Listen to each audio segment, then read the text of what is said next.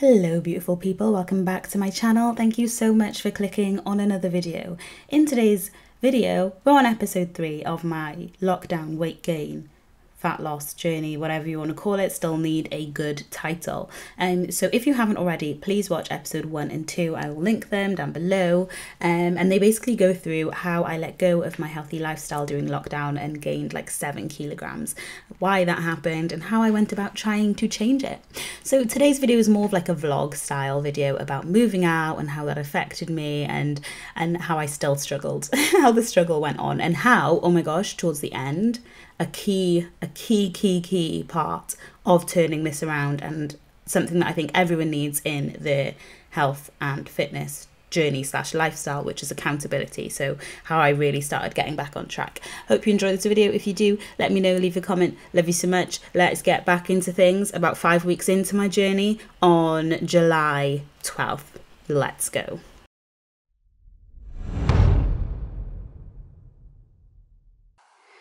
It is moving day. I've tried to pack up everything, but I've still got loads to do. Need to bubble wrap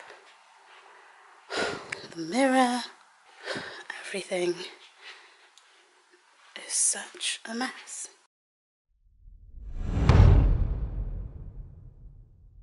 So this is my new room. As you can see, I've got a lot to unpack. There's a lot of stuff that I used to keep like in the living room, for example, the massive TV that I now have to fit in my room. There's a desk over there. And everything's just a big old mess and I really need to unpack. Last night I was so tired, yesterday was such a long day, that all I had energy for was making the bed, and clearly that did not include ironing the sheets. So yeah, there's a lot to do today, but I think once I've got everything sorted and out of boxes, praying it should hopefully be okay.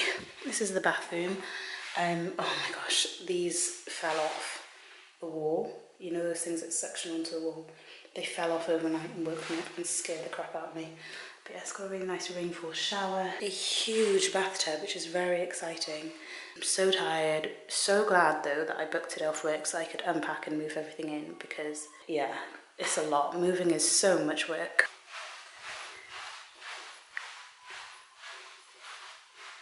I love the high ceilings and the lighting.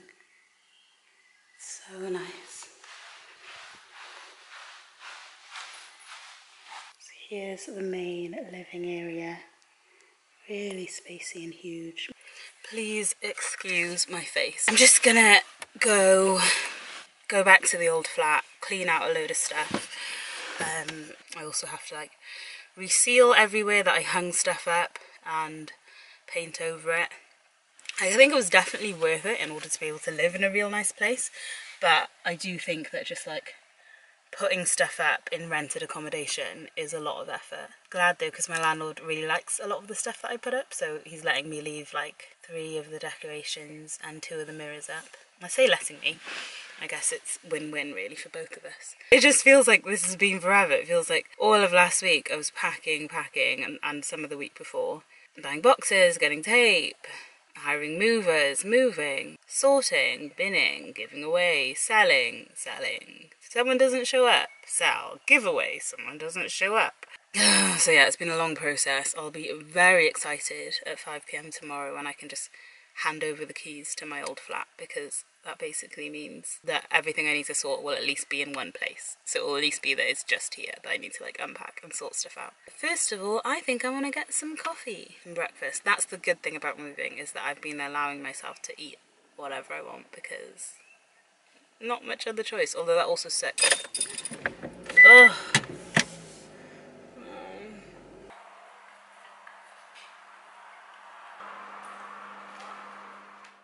Oh my goodness, you guys, it is 10 PM. It is all done. I'm absolutely sweating from moving stuff, cleaning stuff. I have to be at work at 7 AM. Taking 1 day off work to move was not enough. If anyone is watching this, take this as a warning that if you can, book time off if you're going to move, because the weekend plus 1 day, it's been really hard. But yeah, let me show you The finished product is so echoey in here. Oh my goodness. Let me show you the flat. I honestly feel like it looks better now than when I moved in, and no shade intended. But yeah, I was able to paint over the mirror lines there so it's all clear. I'm going to leave the white curtains up because I know my landlord's trying to sell, and I don't know, I just feel like they look better than the ones that were there before. But yeah, it's all clean and tidy. All clean and tidy. This is the second bedroom then. Changed all the light bulbs, which was such a nightmare to get done, like such a faff. I'm gonna leave that mirror up because I think it looks good, as well as this mirror I'm gonna leave up in the wardrobe, or in the walk-in wardrobe. And the bathroom, it's all clean and tidy. Shower's all clean. Everything is so clean.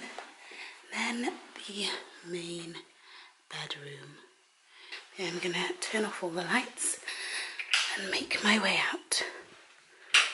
The move was long and exhausting, and I found that I really leaned into the excuses that it gave me, like, oh, I can't eat healthily because I need to clear out the fridge, and all these other reasons as to why I was too stressed and too busy to actually stick to my healthy diet and exercise routine.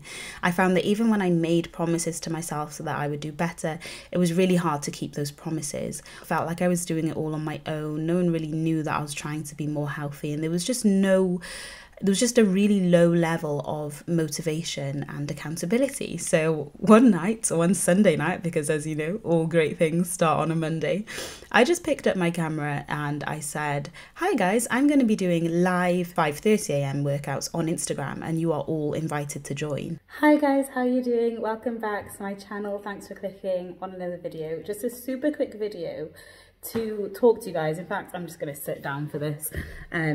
To talk to you guys and tell you that I'm starting to do live workouts at 5:30 a.m.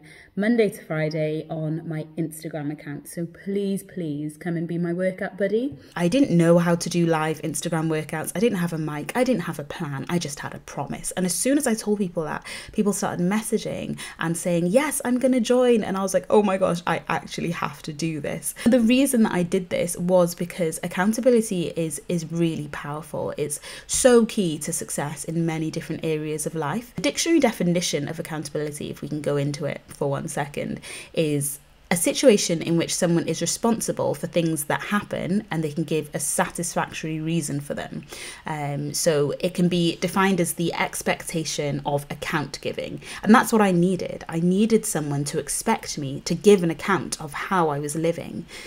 Research shows that accountability can be a positive enabling factor when it comes to behaviour change. I was using my desire to please my internet friends to help me to stick to a behaviour that I wanted to stick to. So the thought of someone waking up at 5:30 a.m. to tune into the workout and me not being there because I decided to lie in instead, that was like, I could not let that happen. I really needed to show up, not just for myself, but for other people. And that was an incredibly motivating factor. And you know what? It worked. It worked so incredibly well. It was like, no matter what had happened the night before, no matter how tired I was, I dragged myself up and out of bed at 5 a.m, ready to live stream at 5:30 a.m, because I knew that there could be one person working out with me, just waiting to work out with me, and I just couldn't let them down.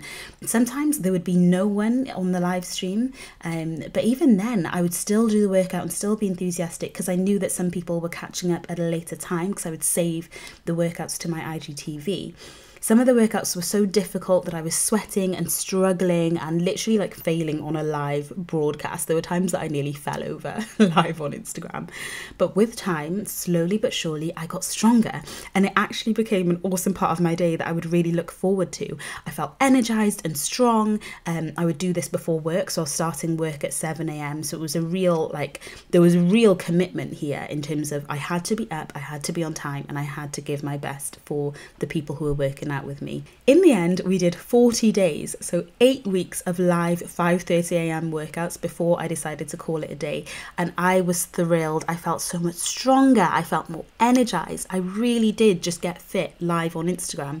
If you want to do those workouts, they're all still there on my Instagram. So 40 days, 8 weeks of exercise, Monday to Friday. And it was a great program that I really enjoyed doing. Accountability changed the game for me, and I truly believe that it is a key factor in so many areas of our lives. Often we just don't realize that it is actually accountability that is keeping us to certain behaviors. I know that broadcasting live workouts isn't for everyone, so if you want a video on multiple ways in which you can stay accountable, then please let me know in the comments and I will make that video for you. Apart from that, to be honest, my diet was still a mess. I was only eating healthily occasionally rather than regularly. So tune back into episode 4, if you will, of this journey, and to see how I took steps to eventually get my diet back on track too. Thank you so much for watching. Let me know your thoughts and I will see you in my next video. Love you so much, guys. Bye.